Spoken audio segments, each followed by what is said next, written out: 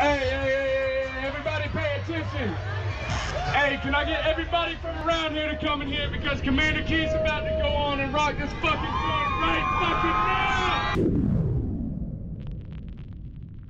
now! I used to do poetry like way back when I was 9, 10 years old. I used to just write poems, and in some of my classes we had to do poetry, and for some reason I just like tried hard with like being the best in the class. I don't really understand why, but you know, I ended up making the best poems all the time. And so then like me and my dad would go listen to music in the car or whatever, and he always just listened to rap or whatever, and so I eventually found a liking in the rap because of the like rhyme scheme of poetry and whatever the case. So I started writing rhymes, and then eventually I got older and it kind of faded away or whatever, but then I came back into it in high school around my sophomore year. I ran into a friend of mine that makes music, and he actually had a microphone and all of that stuff. I thought he was the coolest dude ever. And so we rode over to his house and started making some songs. He made me freestyle on the spot my first time recording on a mic, and it was absolute trash. He ended up taking me off of the song, which, you know, I kind of took to heart because I was young or whatever, but it just kind of like motivated me to keep on working. And so I just, you know, went from hobby to, you know, taking it serious. Yeah, lately I've been counting blessings. You can see the reasons why I'm never stressing. I just dropped a couple hundred on a necklace. High school, I was stunting in a fucking Lexus. Talk a lot of shit and bet I back it up. I'm not an actor, I quit acting like I gave a fuck. And as far as the name, I was actually working with a producer out of Baltimore. His name is Ryan, and he was just like, yo, you need a new name.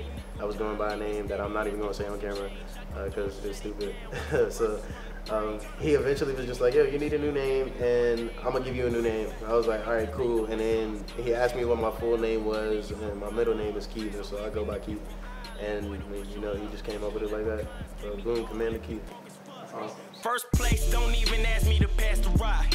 On my shack, shit is nothing just to hit the block. Them new J's coming out and I'm about to cop. Not the 12s, you know how niggas don't fuck with cops. I do have a bunch of unreleased songs right now that I do plan on releasing in some form. I just haven't decided yet. Yeah, for sure. I got one song called Cell Phone that I'll do at the show. It's pretty lit.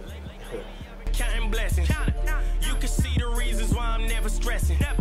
I just dropped a couple hundred on a necklace. This next record I just dropped on my SoundCloud Thursday night. Like, why are you all on my phone? All the time. How you even get my number? Like, shorties really be wild. So this next track is called Cell Phone because my shit be lit. I don't know why.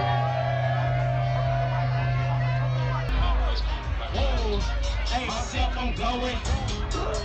I'll be all over my line. I'm ignoring, swipe the nigga, shorty. I ain't got no time, my shit go. So shorty, please don't hit me up. If I don't get none of your messages, I still won't get no call, my shit go.